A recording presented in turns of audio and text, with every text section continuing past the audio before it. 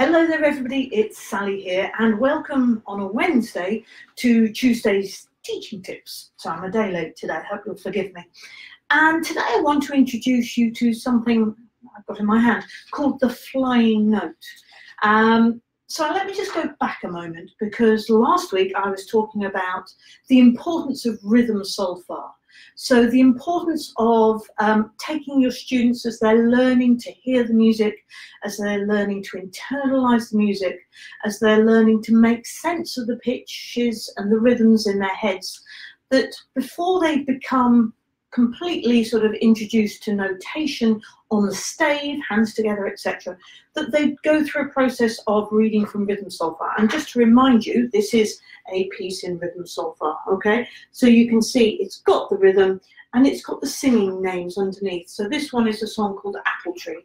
And it goes, apple tree, and with a student, what I would do is I'd get them to clap the rhythm and then I'd get them to sing it with the so me. I've just had a young student this morning actually, and we had done Mary Had a Little Lamb. Mary had a little lamb. And I showed him the song in rhythm solfa, and I didn't mention what it was. And we went through the process of clapping the rhythm and then singing the song. And he got to the end and went, oh, it was Mary Had a Little Lamb. He was so excited. And then he couldn't stop playing it. And of course, the beauty of doing this is that then we can move our do and our re and our mi to all sorts of different places, which makes life very, very easy. When I say that, move it to all sorts of different places on the keyboard. And we can show that as long as the relationship between do, re, mi stays the same, actually we can literally play it on any three notes, keeping the relationship the same. So onto the flying note.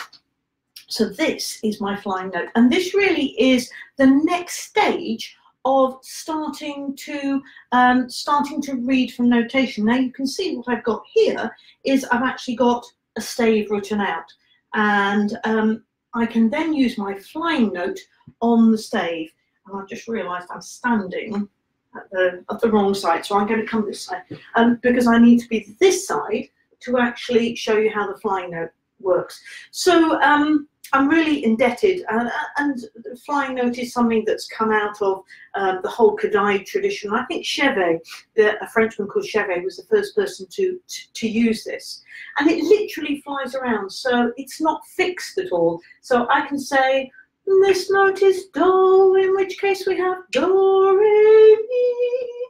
Or I can put do down here on the first space, do, still no specific pitch, so I can put my do anywhere in my voice as well.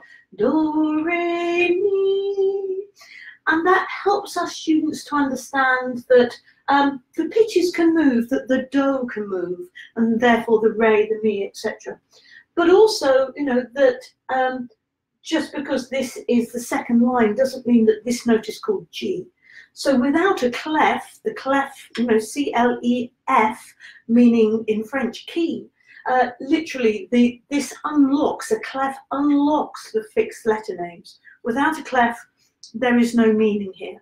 Go back to medieval music, Renaissance music, etc., and you'll find that every single voice has a different clef. So you have the soprano clef and the alto clef, which of course we still use for the viola. We have a tenor clef, which we use in the cello, etc. On the whole, though, the clefs have gone out of use except for the ones that we specifically use, which is bass, tenor, alto, and treble. But of course, if you're only a treble instrument player, you tend to think, oh, treble clef, this note is always G, no matter where it is. So the flying note is fabulous because it helps the students and the pupils to understand a bit more that pitches change and that they are not fixed in any way. It's just the relationship between the notes that stay the same. So, mi is always that, always. Mi, re, do, that relationship always stays the same. So, the flying note. I have a very posh one here, which my husband made for me, as he's a furniture designer and maker. However, before this, I had a wand, basically, and it was a wand I'd bought in a party shop or something, and it had a star at the end, and I would use that as my flying note. So, would love to see if you can find a flying note and find some use for it, because as I say, they're really, really useful things, and they're a lot of fun to do with students as well. Okay, hope that's helpful. Bye for now. Katie! Yes.